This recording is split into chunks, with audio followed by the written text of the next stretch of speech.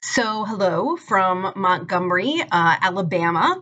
I thought that I would do a little video blog tonight to say hello, and I'm going to do some writing later, but I really wanted to share some images and some of my immediate thoughts about my day today. So, I spent the day at the Legacy Museum and the National Memorial for Peace and Justice, and I had to spend at least 3 hours at the museum and over an hour at the memorial.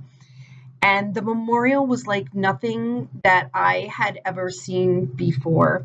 It is the nation's first memorial that is dedicated to the legacy and the terror of enslaved Black people and to the horror of lynching in our country.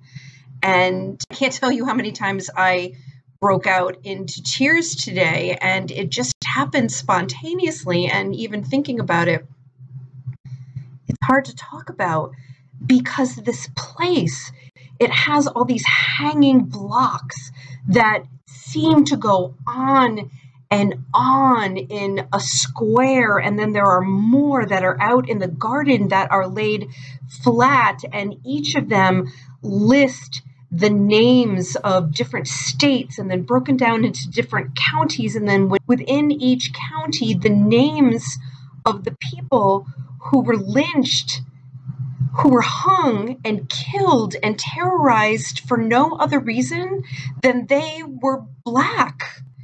It happened to more than 4,000 African Americans between 1877 and 1950. 1950 is the last recorded lynching in our country.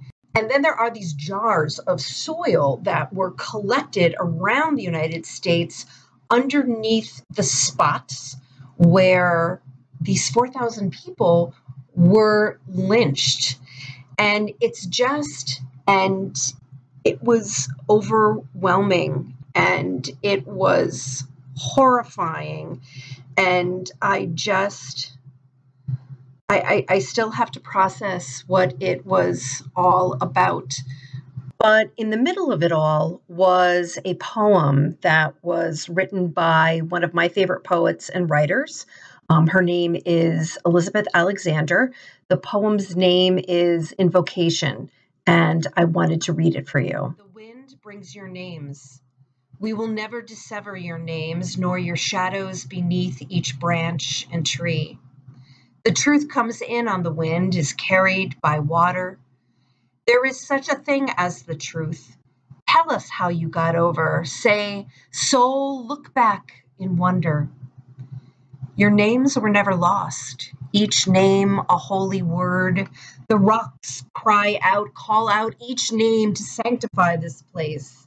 Sounds and human voices, silver or soil, a moan, a sorrow song, a keen, a cackle, harmony, a hymnal, handbook, chart, a sacred text, a stomp, an exhortation. Ancestors, you will find us still in cages, despised and disciplined. You will find us still misnamed. Here, you will find us despite. You will not find us extinct. You will find us here, memoried and storied. You will find us here mighty. You will find us here divine. You will find us where you left us, but not as you left us. Here you endure and are luminous. You are not lost to us. The wind carries sorrows, sighs, and shouts. The wind brings everything. Nothing is lost.